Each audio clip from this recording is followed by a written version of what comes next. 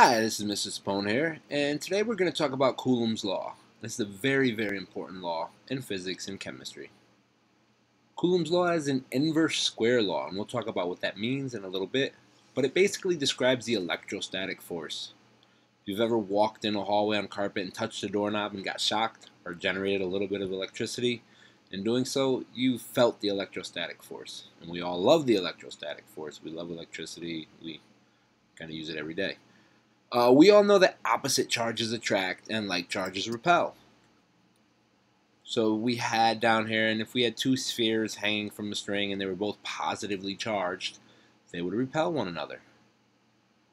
It's a basic idea of Coulomb's law. And if you had two negative charges, they would also repel one another because they are like charges. Opposite charges are going to attract. And as we'll see, this is what holds an atom together. We have a positively charged nucleus, a bunch of protons in the center of an atom, the hub, and they're holding the electrons to the atom. And the nucleus is what's also going to capture additional electrons and form ions and bonds and other things of that nature. So Coulomb's law is very, very important even in chemistry. And if you've ever wondered, there's sort of an atomic mystery. If like charges repel, then how does the nucleus stay together? Inside the nucleus of an atom, you basically have a bunch of positively charged protons. And the question is, do they repel or repulse one another? And the answer is absolutely, these protons are repulsing one another. They're trying to force each other as far apart as they possibly can. But one thing you probably never learned, and we kind of in school, you probably know that there's a force of gravity and that there's a magnetic and an electrostatic force. And really, the magnetic and the electrostatic force are kind of the same force, just slightly different, like two sides of one coin. But there's two additional forces you've probably never heard of, and one's called the strong nuclear force, and that is what holds protons together. And there's also the weak nuclear force. But there are two additional forces in nature that most people really don't ever talk about in school. But that kind of explains that mystery right there. So, just in case you're ever wondering that, there are two other forces of nature that you probably never heard of. So what does it mean to say that Coulomb's law is an inverse square law? Well, here we have a fancy formula. Might look a little daunting at first, but all we're really saying is the electrostatic force, this F stands for force, the electrostatic force between two charged particles is equal to K, Q1, Q2 over R squared. K is just a constant. This is always going to be the same number, and it's going to have a value that I'll show you in a few slides when you have an assignment to do. So it's always just going to be some number, so we don't really have to worry about that too much right now. And Q1, Q2 are just going to be the charge of Q1 and Q2.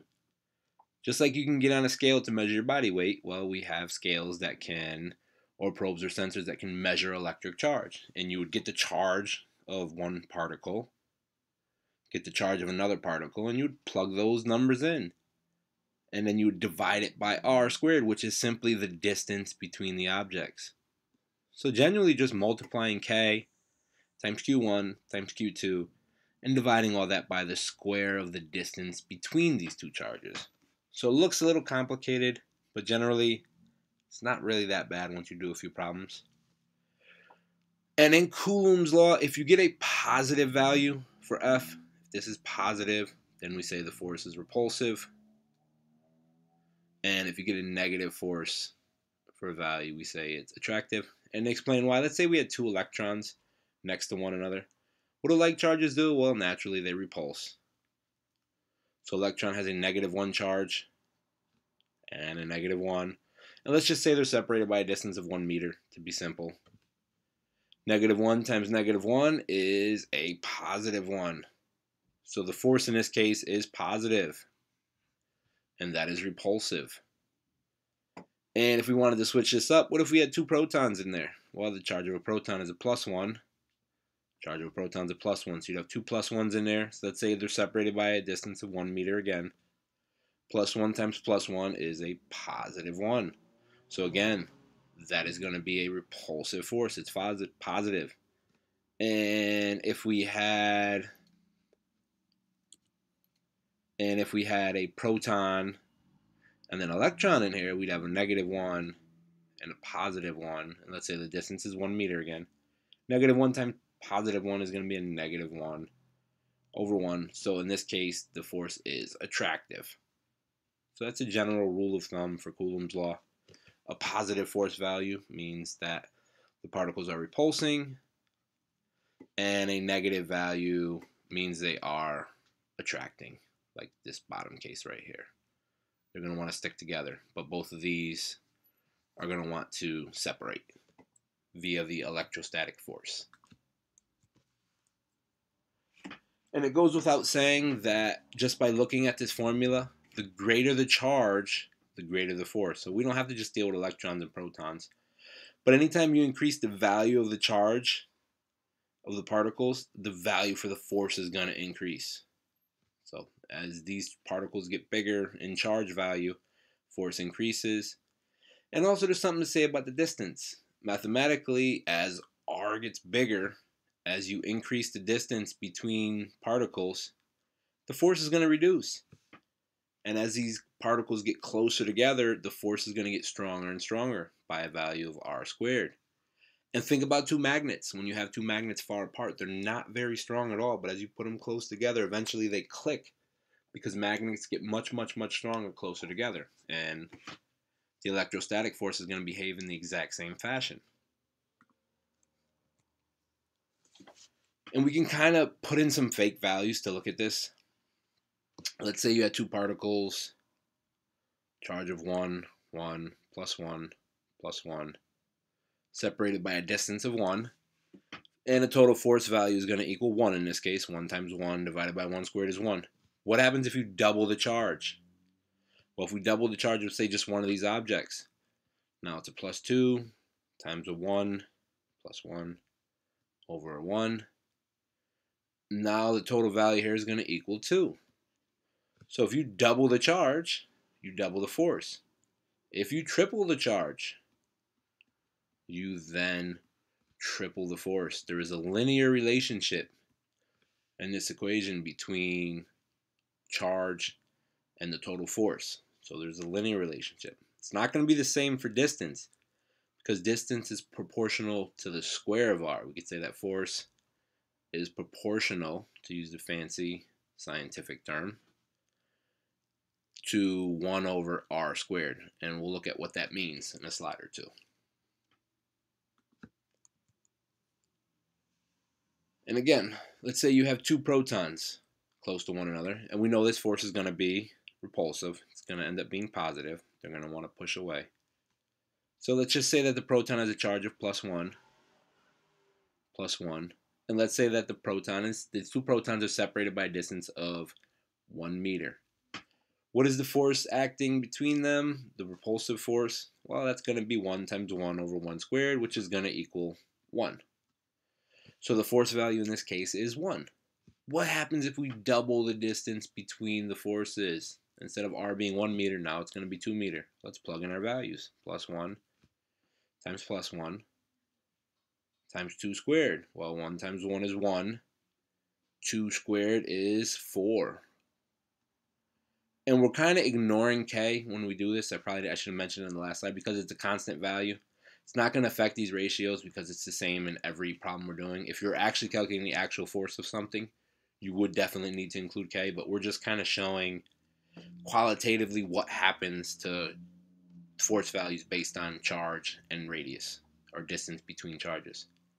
But the thing to see here is that if you double the distance, force goes down by 4 times, a factor of 4. It's 1/4 the value of what it was, not 1/2, not twice as small, but 1/4 as small. And if we increase the radius to 3, well, we have a plus 1, and now this is 3. 1 times 1 is 1. 3 squared is 9. Now the force is 1/9 as much. And you could imagine if the radius was 4, it would be 4 squared. It would be 1/16 as much. If it was 5, it would be 1/25.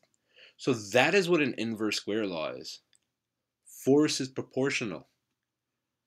Our force is dependent upon 1 over r squared.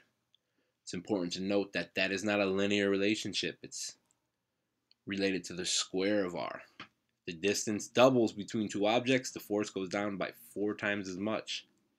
And likewise, if the distance between two objects is halved, the force goes up by 4 times as much. So that's an important aspect of any law of physics or when dealing with chemistry that obeys the inverse square law. And we're going to see a couple of other formulas that do that. So it's just important to know that if you double the distance, you reduce the force by 4 times as much. If you triple the distance, you reduce the force by 9 times as much. And the opposite holds true when you're bringing it closer. If you, and if you reduce the distance by 3 times as much, the force should go up by 9 times as much. And so on. And if you reduce the distance by 2 times as much, the force should go up by 4 times. So the same holds true going the other way, getting closer or further, not to confuse you, but that relationship does hold true.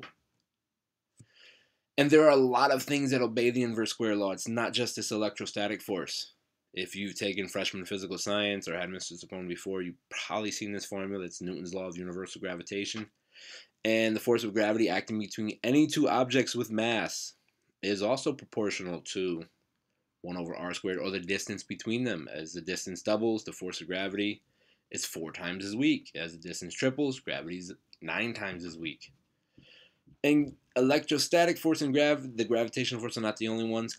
In classical physics, the magnetic force could also be described with this 1 over r squared. The intensity of sound, the intensity of sound is going to reduce by a factor of 1 over r squared as well. Intensity of light obeys this basic inverse square law, and a lot of field strength. So the inverse square law and understanding what that means is it's monumental in understanding a lot of science and a lot of what's going on quantitatively.